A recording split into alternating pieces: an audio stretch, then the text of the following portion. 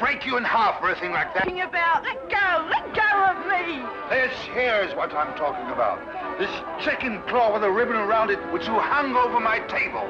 You're crazy. Why would I ever want to do a thing like that for? Let go of me. Don't lie to me. You did it while I was singing. Let go of me, I tell you. You're hurting me. I'll do more than that if you don't tell the truth. Spit it up! All right. Maybe I need some air. That's right. Maybe I need some air.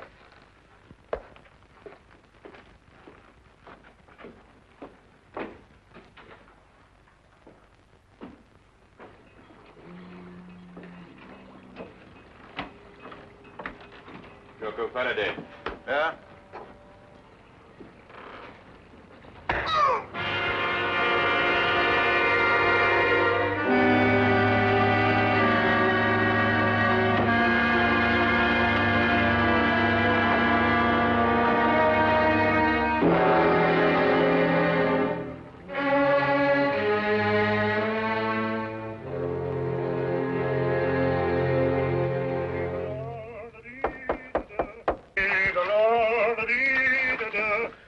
Holmes, see who that is, will you? I'm in the tub. Holmes! Holmes, are you there? Oh, confound that fellow. He might at least say when he's going out. Just a minute, I'll be right with you. Hey, how are you, Doc? A gang over here in a minute. And you better get the instruments ready. Instruments? What are you talking about? Yes, the surgicals, the forceps and all that lark. Poor old squirrel got a bullet in the arm. What? In the arm. Squirrel? Yes, you know, squirrel. Mousy-looking fellow with a long sight. Huh? What was with us in Liverpool when we did that strafe in that pickle factory?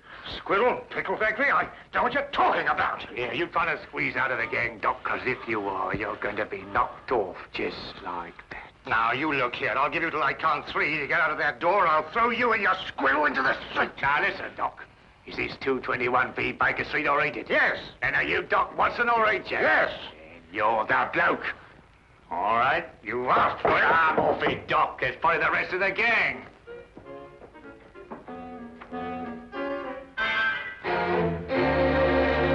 Come in. Arrest that man.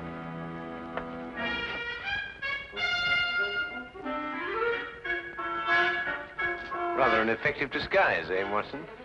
Holmes, this time you have finally gone too far. I shall go straight out now and find another flat. Watson, haven't you forgotten something?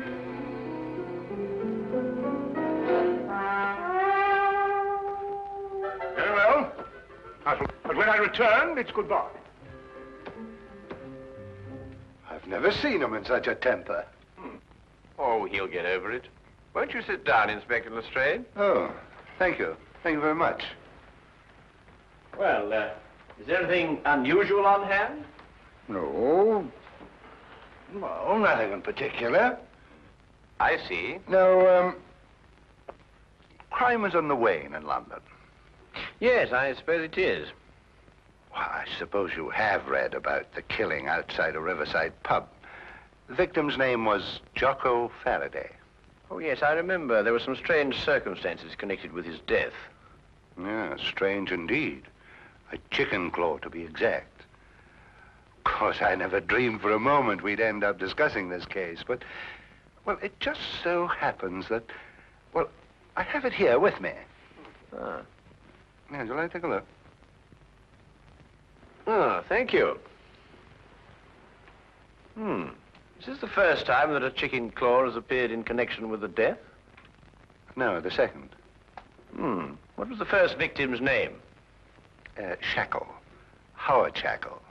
Was there any connection between him and Faraday? Not as far as I could trace. Now, Shackle was in textiles up in Manchester. Oh, very respectable. Faraday was the first mate aboard a cargo ship called the, Gloria North. Yet they both seem to have Trinidad in common. What? Trinidad. Only a person who had lived some time in Trinidad would understand such a warning. What warning? The chicken's claw, of course. In certain areas of Trinidad, a chicken's claw bound with a black ribbon is a death warning. Holmes, are you sure? Holmes? I've decided to give you one more chance. Oh, good. Then perhaps you'll come with us as soon as I've got out of this and had a wash. Yeah. Oh, for my days in Afghanistan. Ambushes, poisons, spears, blood-curdling screams. Peace. It was wonderful. I had just returned to my office after making a tour of the wards. I reached into the top drawer of my desk for a prescription slip. And there it was. I must admit it gave me quite a start. Of course, I notified Superintendent Pitt immediately. And I notified you, of course. Yes, an understandable reaction for anybody who's ever lived in Trinidad. Trinidad? Yes, Scotland Yard reputation for deduction isn't entirely groundless, you know. But I've never lived in Trinidad. You haven't? Well, how did you know the claw was a death warning? Then it is. I told you it was. Dr. Jonas, you must have known that, or you wouldn't have reacted as you did. It was my decision to call the police. But I knew about the chicken claw. I had read about the Faraday killing in the morning paper. And when the same symbol showed up here on my desk, it actually gave me quite a jolt. But why did you think I had been in Trinidad? Dr. Jonas, did you ever by any chance meet a man called Howard Shackle? No, never. At least not that I can recall. And Faraday, had you ever heard of him? Not before I had read this morning's paper. Then you've never traveled in a ship called the Gloria North? Well, despite the fact that I'm employed here at the Marine Hospital, I've had actually very little experience at sea. To tell the truth, I've never even been on a cargo boat of any kind. I see. This whole thing seems to me like a practical joke. A bad one, I admit. But it doesn't make sense otherwise. Either that or a maniac. Why should anybody want to kill me? I've got to get back to headquarters, Doctor, but I've assigned you a 24-hour guard. Unless you've got any more wild theories, Holmes, I think we're going to leave the doctor to get on with his work. Don't jump to conclusions, Inspector. The chicken claw may still have something to do with Trinidad. I suggest you don't leave your office until my men are posted outside, Doctor. Of course, he won't try anything in a crowded hospital, but I'd rather not take any chances. No, neither would I, Inspector. Thank you very much. Good day, sir. Good day.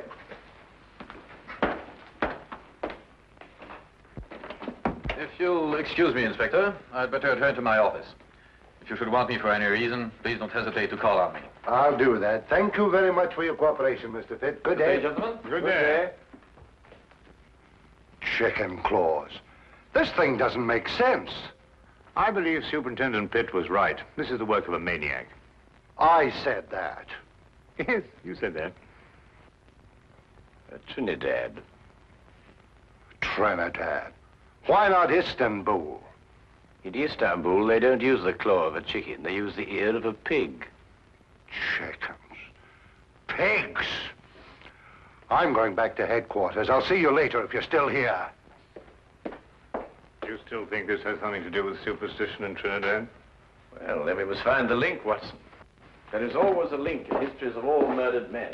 One bond which ties them all together.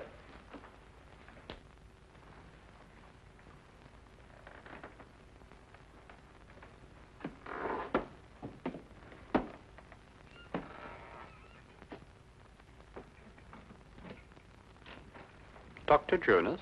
Yes. What can I do for you? Do you have an appointment? Yes. In a way, I have. I'm sorry, I didn't seem to find one. No, you won't find it there, Doctor. This appointment was made a long time ago. I beg your pardon. 5 years ago. 5 years ago? What are you trying to... On board a ship, Dr. Jonas. The Gloria North. 5 years ago. Remember?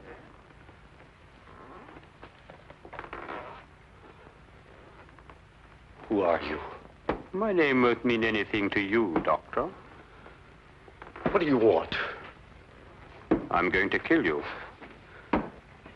You must remember, Doctor, the last voyage you took on the Gloria North. The last voyage so many people took on that ship. But it's not true. I don't know who you are, but I had nothing whatever to do with it. I was only the ship's doctor. I didn't issue the orders. I didn't even know about it until it was too late. And you didn't do anything about it. But what could I do?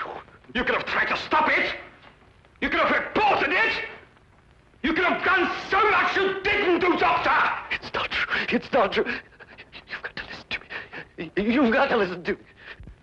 I swear to you, you've got to listen to me.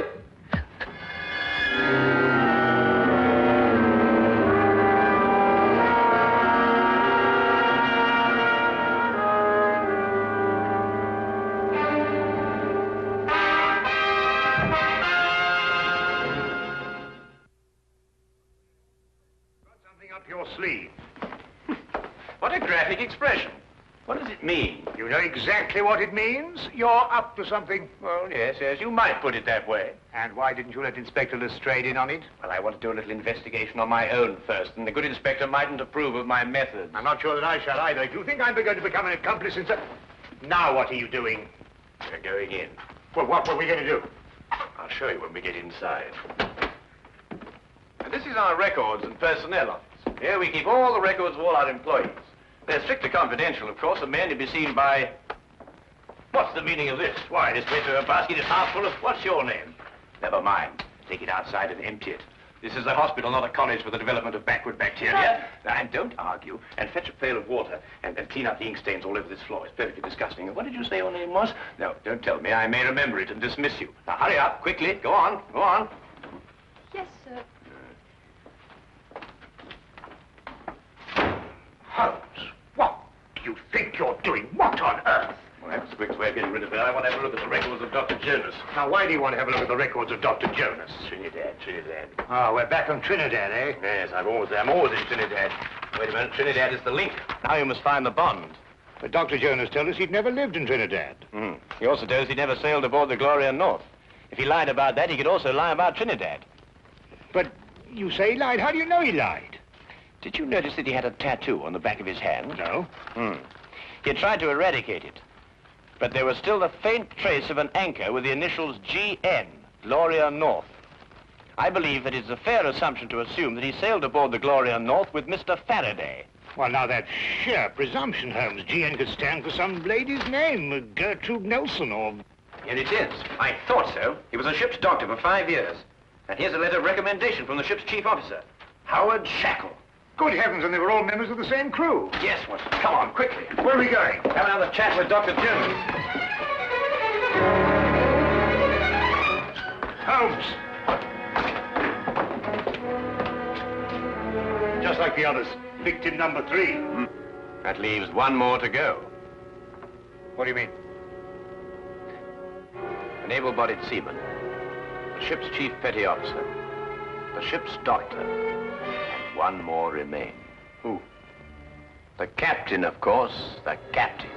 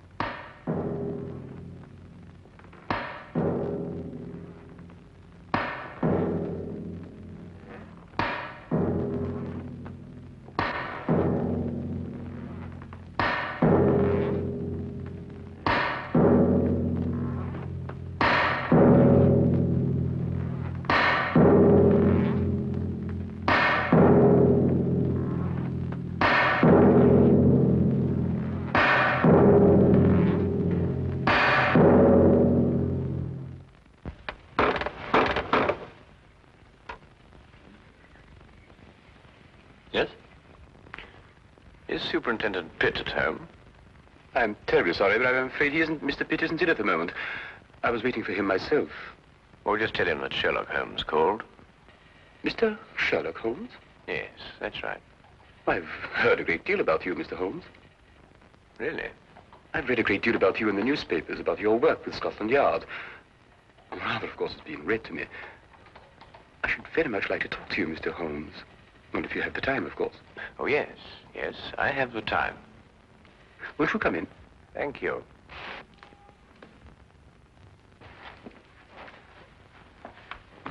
I was just helping myself to a drink. Perhaps you'd care to join me.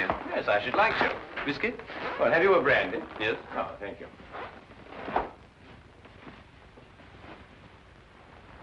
Tell me, Mr. Vickers, do you often stay here with Mr. Pitt? No, not very often. May I ask why you wanted to see the captain? Or would that mean divulging some very important secret of Scotland Yard? No, I don't believe it's a secret at all. I merely happen to believe that Captain Pitt will be the next victim of the mad killer who is at present terrorizing all London. Captain Pitt? Yes. Why? What possible connection could there be between Captain Pitt and such a murderer, and such a maniac? Do you believe that the killer could be such a maniac? Well, what else could he be? He might be seeking revenge. Revenge for what? For something that happened in the Gloria North. Gloria North? Yes, it's a ship, a cargo vessel.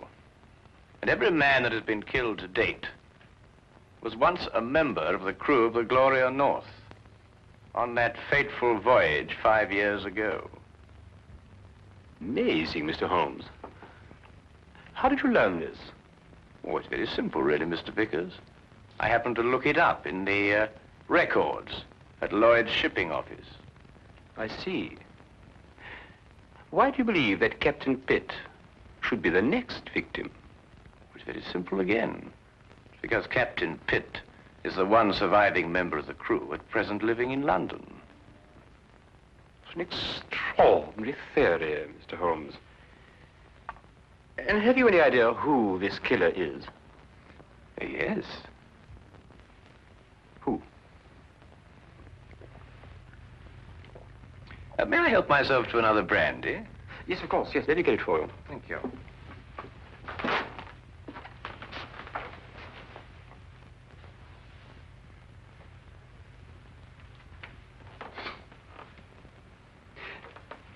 You said you believe you know who the murderer is. Oh, thank you. Well, it's only a little theory of mine, but I believe I do. And do you know the motive for murder? You know, it's remarkable, Mr. Vickers, how well you managed to find your way about, for one who is blind. I beg your pardon? I mean, find your way about this room, Mr. Vickers. Oh, yes. But it wasn't very easy for me at first. I have come to know this apartment very well. Well, not that I come here too often, but I have an excellent memory for such things. I have in my mind a picture of this room as clear as you have now. I see. And what if the position of the furniture should be changed about? Without my cane, I should be quite helpless. You were saying you had an idea who this killer is. Yes. Picture, if you will, a man who lived in Trinidad. Emotional enough to murder, strong enough to use a knife, and able to use it with accuracy and dispatch. Do you hope to find a man who fits such a description, Mr. Holmes? I have, Mr. Vickers. Really? Who? Who fits such a description, Mr. Holmes? You're not blind, you know. I beg your pardon? When you went to fetch my drink just now, I moved from there to here, and you noticed it. Oh, because you spoke. You spoke first. Where did you hide the body, Mr. Vickers? In that cupboard over there? Don't! Yes? You must listen to me.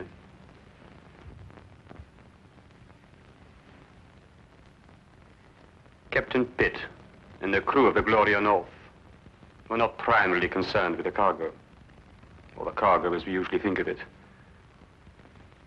They were smuggling natives from Trinidad into England. I was married to a native, Mr. Holmes. A beautiful woman. And we had a beautiful child. Pitt came to me and offered to take them to England. The price was £100, the ship the Gloria North. He guaranteed their safe arrival. We concluded the transaction. I paid the money. But 5 miles from Southampton, the Gloria North was approached by a patrol boat. Pitt became frightened. The natives were dragged overboard in chains. They were drowned. All the natives. And my wife. And my child.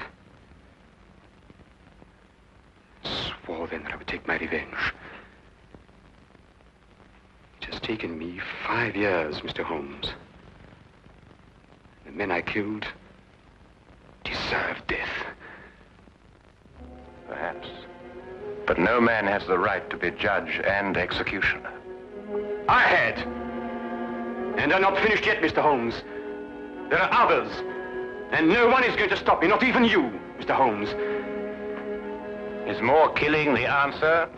It is my answer. Before you strike, Mr. Vickers, look in the mirror.